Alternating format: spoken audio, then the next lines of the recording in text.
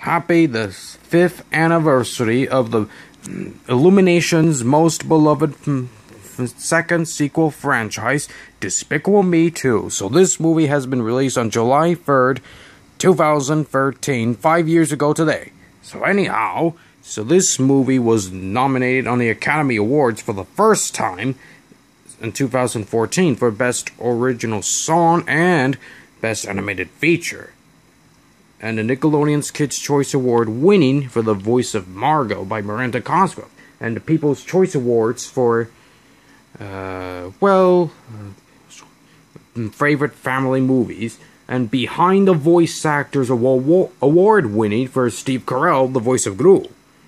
So anyhow, let me tell you the plot. This movie was about that I became the famous dad villain now.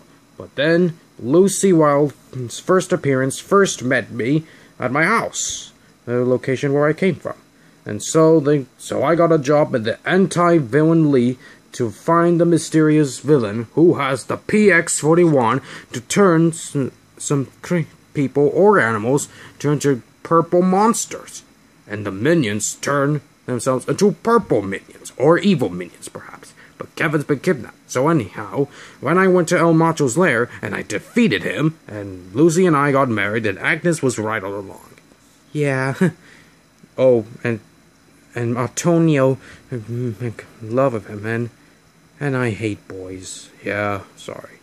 And the end credits, the Minions, Kevin, Stuart, and Bob wanted to be on the auditions for this own film, Minions, before it released in 2015. So the comments, subscribe, and this is Gru, Lucy, Margot, Edith, Agnes, Dr. the Fire, Kyle, and my Minions, signing off, and thank you for supporting Despicable Me 2.